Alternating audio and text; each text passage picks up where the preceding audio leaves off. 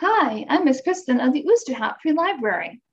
What animal sleeps by day, flies by night, but has no feathers? You've probably guessed that it's a bat.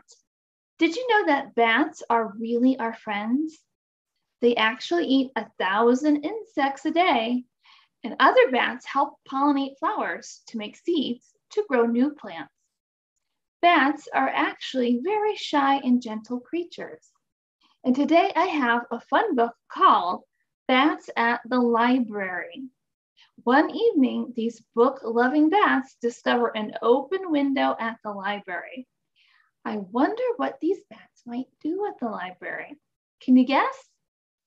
We'll also learn a bit about bats, and I'll show you how to make an easy bat that flies.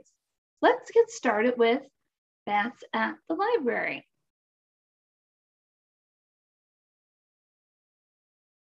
Bats at the Library, written and illustrated by Brian Lees and published by Houghton Mifflin Books. Another inky evening's here. The air is cool and calm and clear. We've feasted, fluttered, swooped, and soared. And yet we're still a little bored. All this sameness leaves us blue and makes us ache for something new. Then word spreads quickly from afar. A window has been left ajar. Can it be true? Oh, can it be? Yes, bat night at the library. The sky is lively as we race together toward our favorite place. Eager wings beat autumn air. Look, that's it. We're almost there. Then squeeze together, wing to wing, we rocket through the opening. We've waited for this night all year, but this is it at last. We're here. For most old bats, this isn't new. They've got lots of things to do. They'll flutter off and lose themselves among the books lined up on shelves. Other bats in munching moods will study guides to fancy foods or hang out by a lamp instead to talk about the books they've read. But little bats will have to learn the reason that we must return. The ones who haven't come before have no idea what's in store. Some of them will drift away and figure out a game to play, like shaping shadows on the wall or wingtip tag around the hall. This big box is loads of fun, blasting brighter than the sun. Instead of copying books from shelves, we can duplicate ourselves.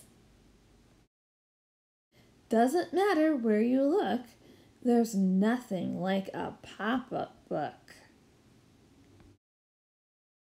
The fountain water's nice and cool and makes a splendid swimming pool. Please keep it down. You must behave. This library's not your cave. It's hard to settle down and read when life flits by at dizzy speed. But story time is just the thing to rest a play-exhausted wing.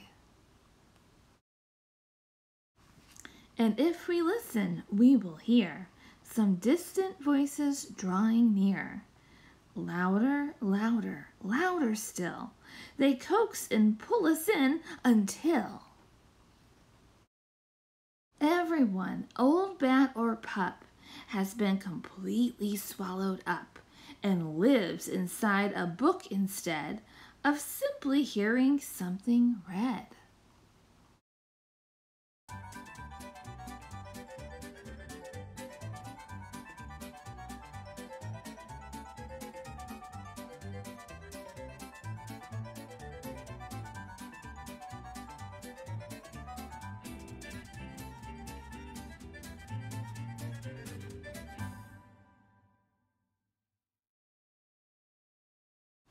Breathless, lost within the tale, no one sees the sky grow pale.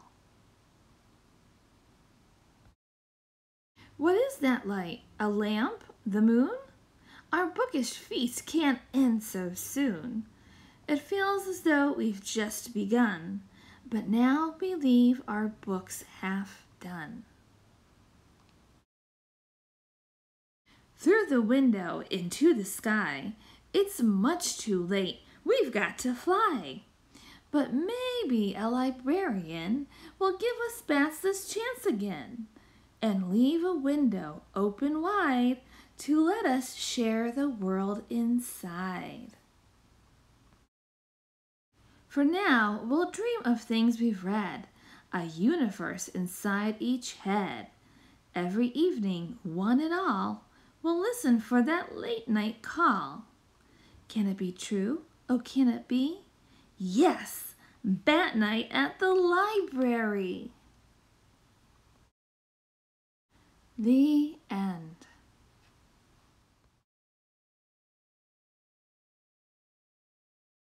Those bats sure had fun reading some of their favorite books and imagined themselves in all sorts of the adventures from the books that they were reading.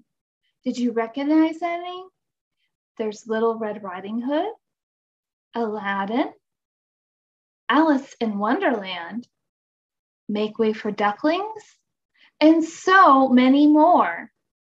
That story was a lot of fun. So be sure to check out more of the Bats' adventures in the rest of the Bats books by Brian Lees. They're available at the library. Now, while bats don't usually live in a library, I can say that many years ago, a bat did get into the Oosterhout through an open window, just like the story. In fact, the windows in the book remind me of the library's windows. That was pretty funny. I was not expecting to see a bat in the library. Lucky for us, it was only one bat, and one of our librarians was able to gently guide the bat back outside. But there are actually some very old libraries in a country called Portugal that keep bats in their library on purpose. Yep, that's because the bats will eat the insects that eat the very old books that they have. So they actually want to have bats in their library. That's pretty funny too. But where do bats normally live? And why are they so important to us? Well, let's take a closer look at this book and find out. Bats by Elizabeth Carney and published by National Geographic Books. What's a bat? A bat is a mammal, and mammals are animals that nurse their young, have hair, and are warm-blooded. Humans, dogs, and whales are all mammals, but bats have a special ability. They can fly. Did you know that while you're fast asleep, bats are busy filling their bellies? Bats are nocturnal, meaning they're active at night. Insect-eating bats often feast on bugs that come out after dark. Pollen and nectar-eating bats might feed on plants that only open at night. Nectar is a sweet liquid made by flowers. Hanging out. When bats are not hunting for food, they're usually hiding in a roost. Roosts can be caves, treetops, or even attics. Bats pick places that are well hidden and protect them from bad weather.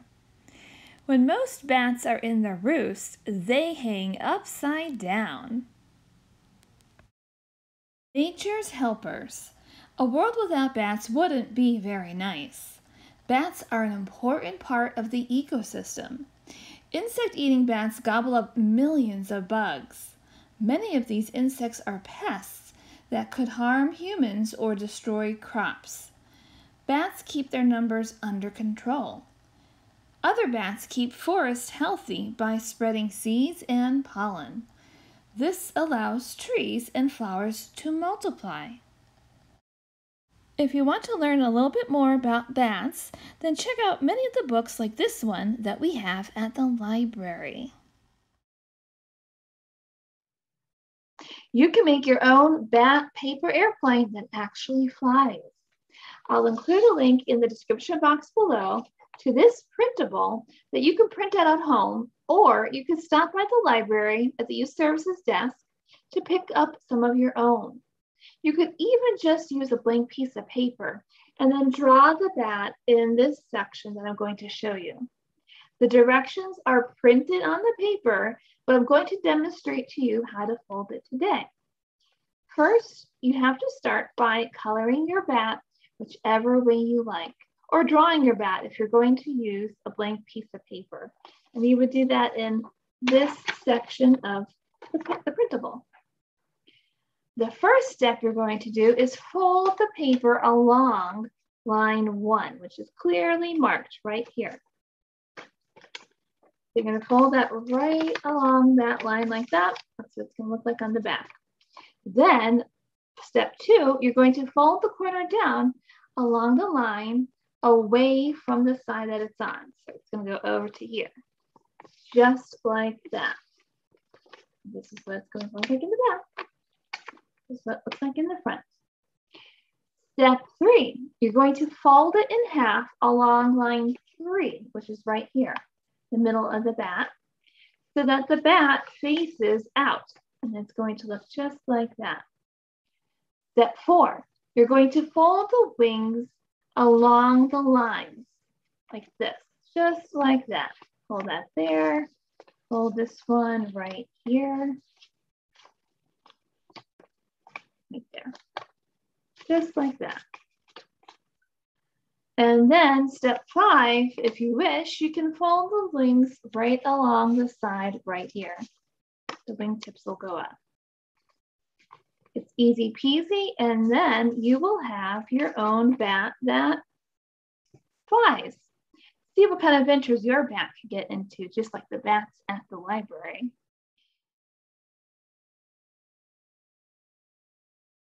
So stop by the Youth Services desk and pick up some bat paper airplanes. And while you're there, go on the pumpkin scavenger hunt. Stop by the desk, pick up your scavenger hunt sheet, then find all 9 hidden pumpkins in the Youth Services department, and you can get a free book. I hope you had fun. Keep exploring, and I'll see you next time. Bye.